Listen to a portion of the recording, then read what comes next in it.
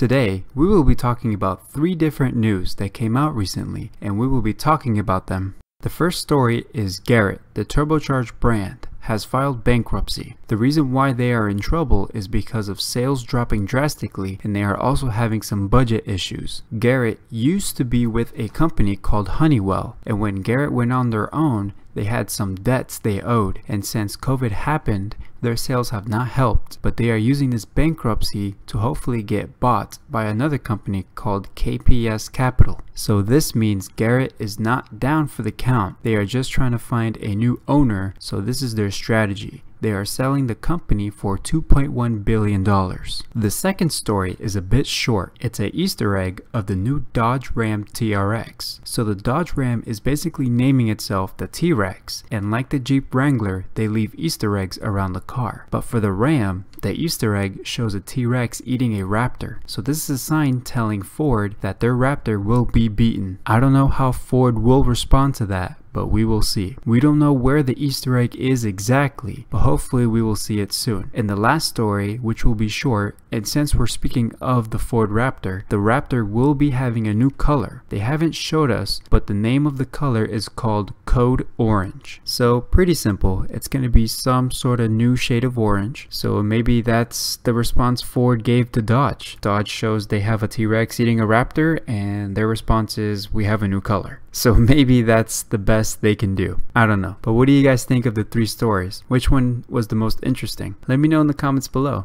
Hope you like these topics. Like and subscribe, and hope to see you on my next video.